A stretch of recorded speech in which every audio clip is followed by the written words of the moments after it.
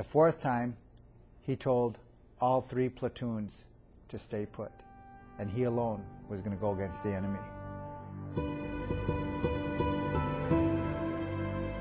Men like Woodrow Keeble, Uncle Woody, are very rare in the sense that none of us know how we're going to react under fire or in war, whether it will be terrorized beyond action, will be paralyzed by fear. But we do know one thing about Uncle Woody: he wasn't. It was October 20th, 1951, when Woody began his 4th attempt, a solo assault on the hill. He started working his way up to the right pillbox. It would have been the enemy's left, but his right.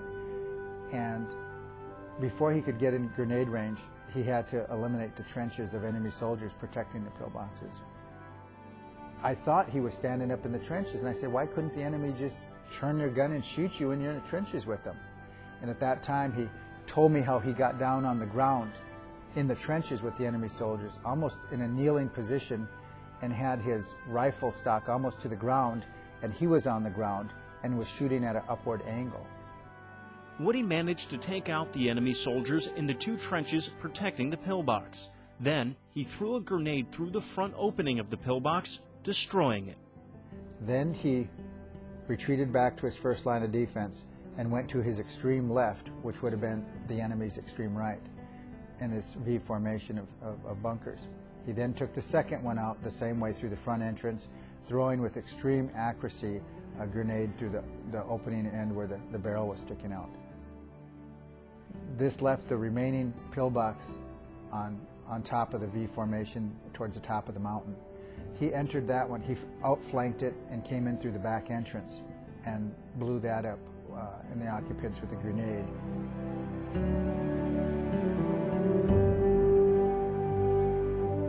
First in my mind, I thought he just sprinted up that mountainside like a 10-second, 100-yard dashman. And I asked him, how long did it take you to eliminate those 2 trenches full of enemy soldiers and those 3 bunkers? And in my mind, I thought he was going to say seconds. He just ran here and ran there and ran over here. But it didn't. It took him between 2 and 3 hours. And the entire time, the Chinese were trying to take Woody out. He was hit with shrapnel grenades, concussion grenades, a rifle fire. We later found out he took a bullet right through the chest. After taking out the enemy in the 2 trenches and 3 pillboxes, Woody's fight still wasn't over.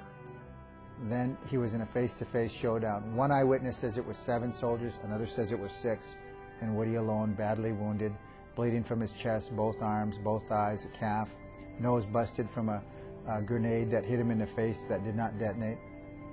And in that face-to-face showdown, he eliminated all 6 or 7 enemy soldiers, whichever it was, and they did not get him with a single bullet. And he in turn shot him each once, a semi-automatic, and killed all 7 of them.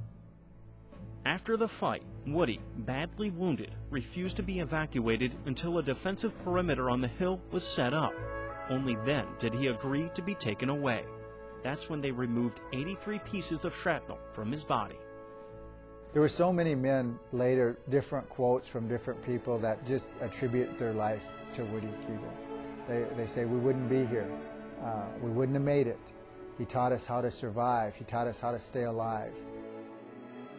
For his actions, Master Sergeant Keeble was nominated for the nation's highest honor for valor in combat. There are required 2 eyewitness signatures to recommend someone for the Medal of Honor. But in this case, every man in George Company, all 3 platoons, signed wanting Woody to get the Medal of Honor.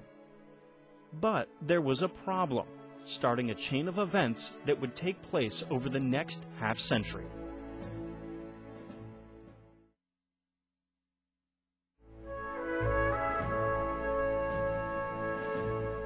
October 20th, 1951 was the day Master Sergeant Woodrow Keeble saved the lives of his fellow soldiers, single-handedly taking out an enemy that had several platoons pinned down for days. For his actions, one of the platoon leaders, First Sergeant Joe Sagami, nominated Woody for the Medal of Honor. Every man in 24th Infantry Division, 19th Regiment, George Company, signed the recommendation. Those orders were lost. So the men resubmitted it the second time for the Medal of Honor in December of '51. And again, the orders were lost. The recommendation was lost.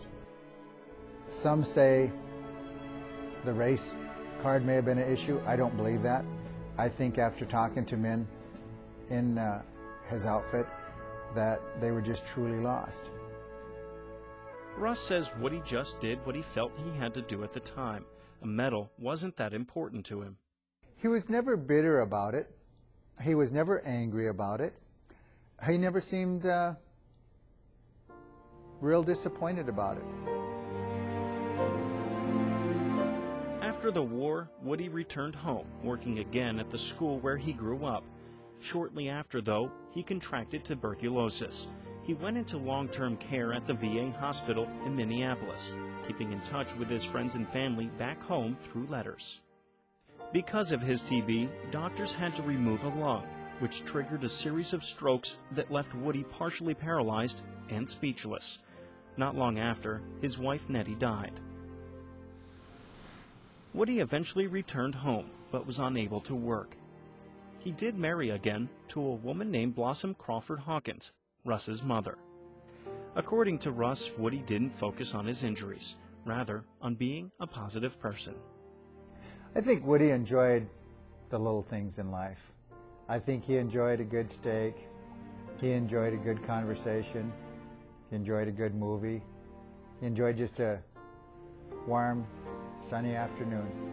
And I think it's the little things in life that he enjoyed that superseded his ailments.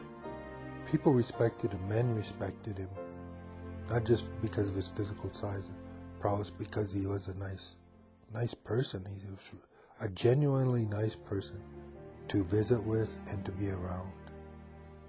Someone that you would feel honored to call friend, a real friend. And maybe it was because of who Woody was off the battlefield, as much as it was for his heroism during the war, that the fight to get him the Medal of Honor never went away. Several unsuccessful attempts by his friends and family were made in the years to come. Due to failing health, Woody died in 1982, without the Medal of Honor. But the fight for the medal lived on, gaining new life in 2000. I met with two of Woody's friends. We just kind of talked over coffee, and these guys were getting old. A lot of their friends had passed away, and we thought we'll try one last time to get Woody the Medal of Honor. And the guys said, we'd like to see it. We don't have too much time left. And they said, let's give it one more go. In past attempts, efforts were made to find the missing paperwork from the original two recommendations. Then a light bulb kind of went off in our minds as we talked about this.